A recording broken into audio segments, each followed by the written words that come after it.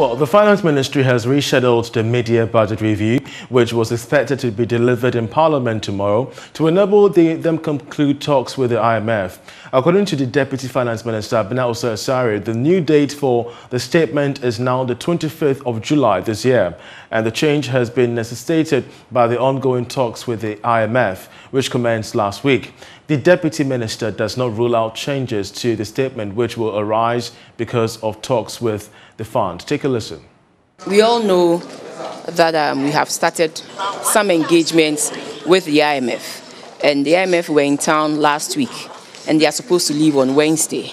And usually when they come, this very mission is for data collection, and we need all the space and time to enable us give them all the data they are requesting for. So that's how come we are asking Parliament to postpone the mid-year so that when they leave on Wednesday, and then quickly we can start looking at it. Though we are almost done with it, we'll start looking at it, and then hopefully by the 25th we will bring it to Parliament for submission. This first mission is more of data collection. And so that is exactly what they are doing. And like I said, with data collection, you need to give them everything that they are requesting for. So we need that time and space to attend to them. Just like you're doing an audit, you need to attend to whatever it is that they are asking for. And so once you do that and it's completed, we will come to Parliament and also submit the mid-year. And this is something we've been doing every time.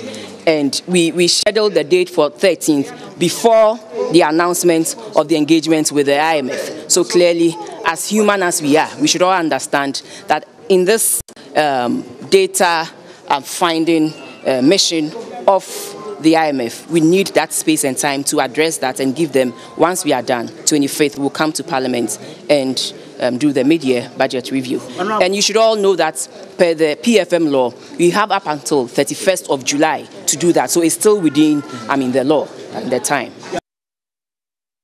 Well, joined via Zoom by our parliamentary correspondent, Koko Asante, with more on this. To start with, we're still going by the change in dates to the 25th instead of the earlier 20th date, aren't we, Koko?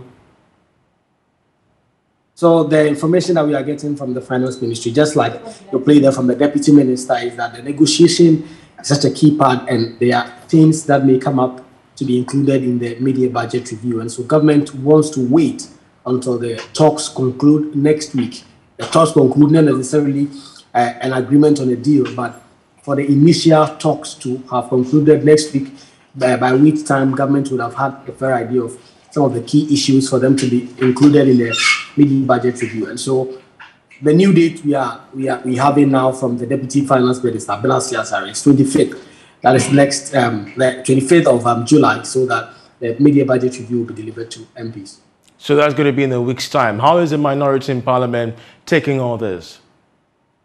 Well, they do not have much challenge to this. They actually believe that it's important that government holds on, because if there are key issues that comes out from the talks with the IMF, which must be inculcated in the mid-year budget review for government to implement, then it is very important for them to hold on. And so we do not have much challenge. Only that they are concerned that the Parliament originally had scheduled 27th of July to rise. And if they were going on break at that period and you are doing the mid-year budget review 2 days prior, it means probably that the date for the rising of the House would have to be extended a bit, or the schedule will be packed. And so those are their concerns. But in terms of the principle, the idea behind the decision, they fully support it, and I think government has taken a decision in that right regard for now. I wanted to fill us in on the expected meeting between the IMF and Parliament's Finance Committee. We're expecting that to begin today, if not now. What's the update from both sides as we speak? Has it happened yet? So the meeting started at around 4 p.m. Just about 3:50, the officials from the IMF arrived. We know that they actually met the Vice President today. And so it was expected that right from that meeting they will drive into Parliament. They did. And around 4 p.m., members of the Finance Committee who are still doing business on the floor of the House, you could see them filing out. And so we understand that the meeting is still going on. It's been about 1 hour, 10 minutes now. It wasn't expected to take this long, but the meeting is still ongoing. What we get is that the minority are seeking to put what they call the accurate figures for the economy to be exposed to the IMF. Majority side said government has nothing to hide, and that government has been consistent and truthful to Ghanaians. Been speaking to some minority MPs who believe that government has just prepared over the figures and have exposed the figures to Ghanaians which are not representative of the real state of the economy. And so they are expecting that this meeting will be such an avenue to pass on this data. And so the meeting is still ongoing. We do not know what exactly the key issues are being discussed, but it's expected that by around 6 p.m., this meeting would have concluded and they will get some details from that meeting. And we're looking forward to that. Basically, it's a fact-finding mission, so we're going to be looking forward to see how it pans out. We're grateful to Kwaku Asante, our parliamentary correspondent there. We're still staying with the IMF because an associate professor of finance at the University of Ghana Business School, Elikplim Komla Abloyo, has called for a change in the structure of Ghana's economy. According to him, this is one of the prudent measures needed to stabilize the economy. Speaking on the Super Morning Show on Joy FM, Professor Abloyo said Ghana can actualize its dream of becoming a wealthy nation by changing the structure of its economy rather than seeking an IMF program. We need to reduce our debt or try to manage it. 2, we need to ensure exchange rate stability.